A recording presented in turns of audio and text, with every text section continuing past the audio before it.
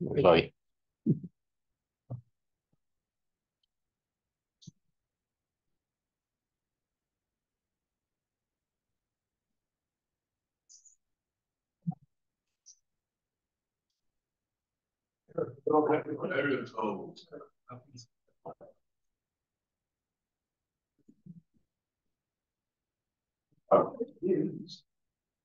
Once we got that Torah, so it doesn't say this is the Torah, but the Torah she did.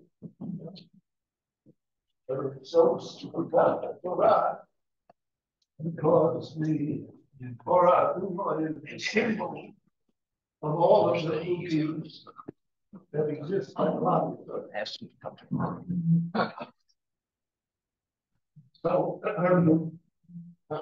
we know there are three different types of mitzvot. And in fact, that's what we say in the Haggadah Pesach.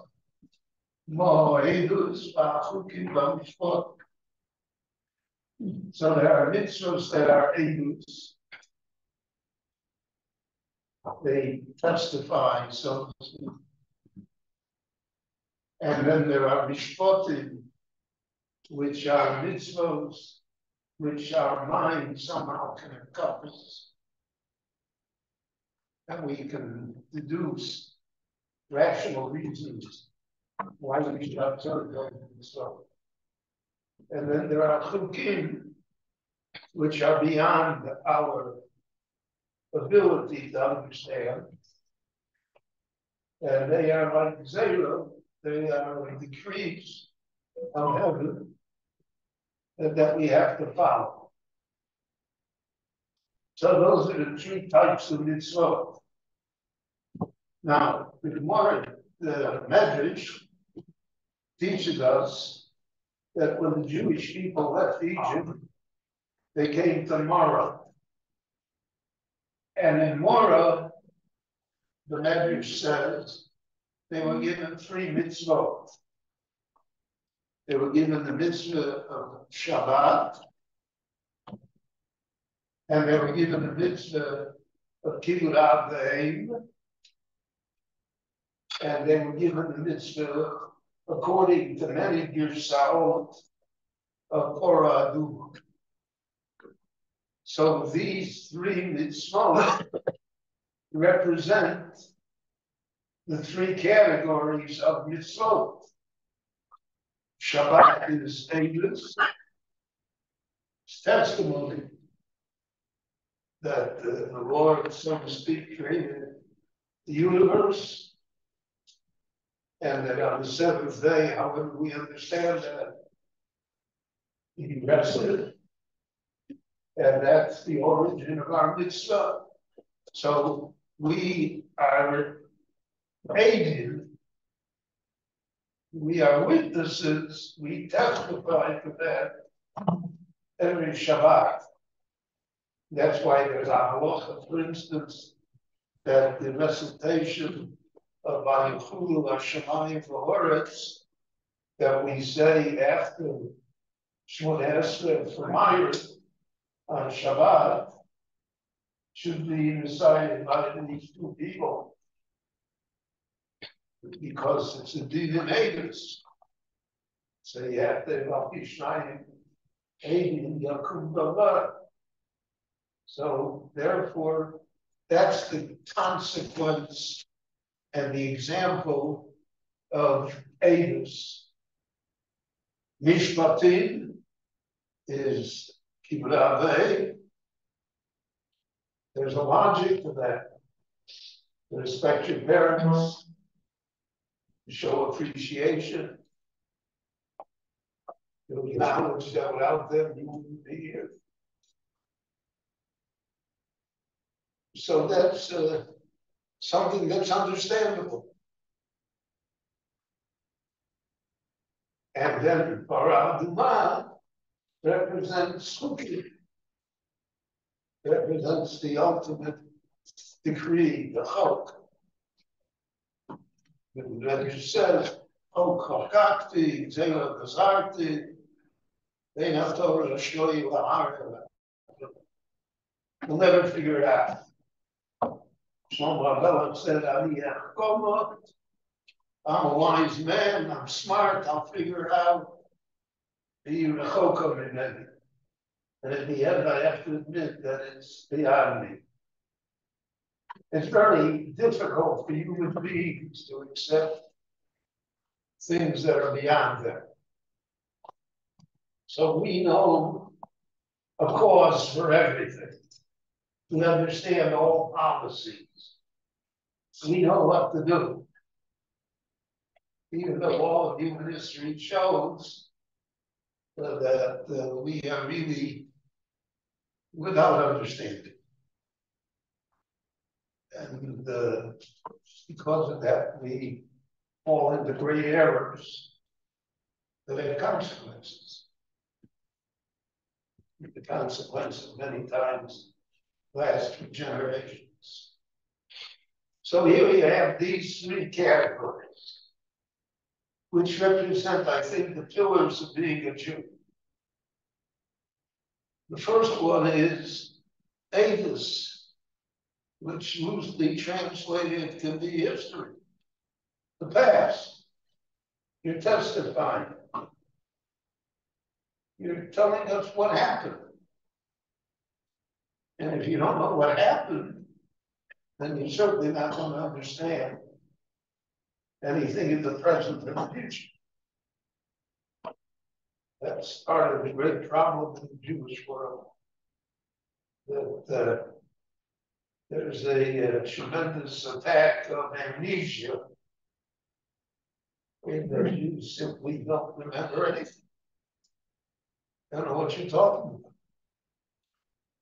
And therefore, they can make all sorts of terrible errors because of the fact that there's no past, so then you have no way to judge things. So the Torah said there are mitzvahs to remind us of the past. Shabbat, Sukkot. If you remember that I put you in the Sukkot when you went out from Egypt, the whole Yom Tov of Pesach is remembered. And everything is Zecher, Zecher Maaseh Reishim, Reishim means tried. So the concept of Eidut is one of the pillars of belief in the Jewish life. Then you have Mishpatim, that Judaism is not a religion of superstitions. Even though, unfortunately, many superstitions have crept into the Jewish society. And they've crept in with the most rational of people. I can tell you from my own personal experience that my mother, of blessed memory, who was a very rational, knowledgeable woman, very intelligent woman. So her button fell off of my shirt, off of my jacket, and she wanted to sew the button back on. She would not allow herself to do so unless I was eating at the same time. Now that's an old Polish superstition. But if you don't live 1,000 years with the Poles without becoming a Polish, and so there are irrational things.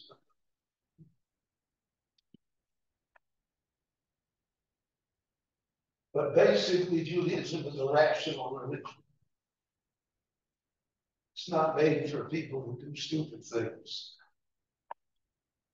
It's not made for people to misjudge. And that's an important, especially in the realm of halacha. Halacha is all rational discussion. Back and forth, question and answer. be a proof as to what you say. If it doesn't make sense, I won't accept it. We have many times harsh statements between the rabbis in order to back up the idea of rationality. The Rambam says,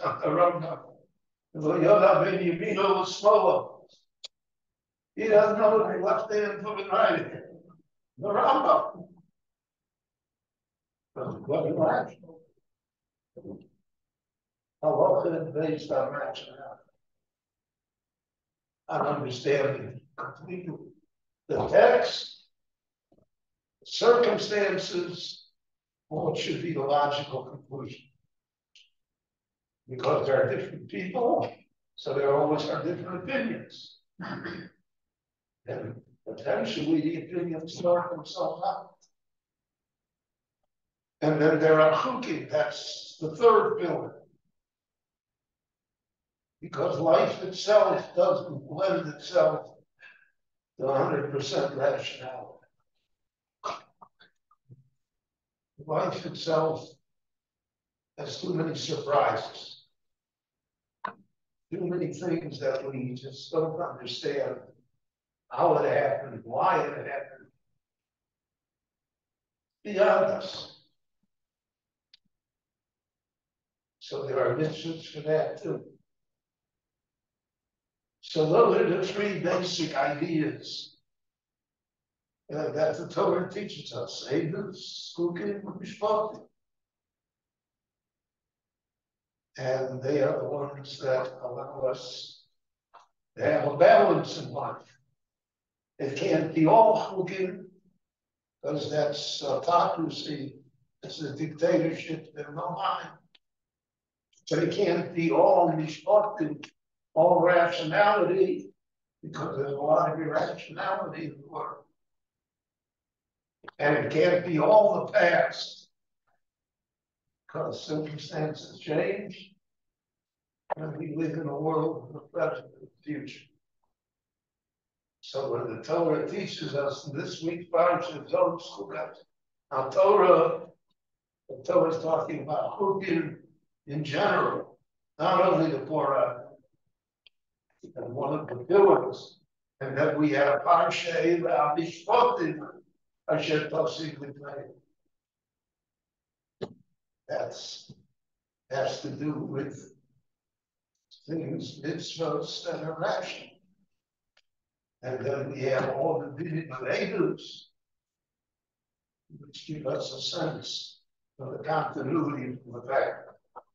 So all of that is combined in this week's parsha, which is one of the more interesting parshas that is discussed amongst the Meforshim.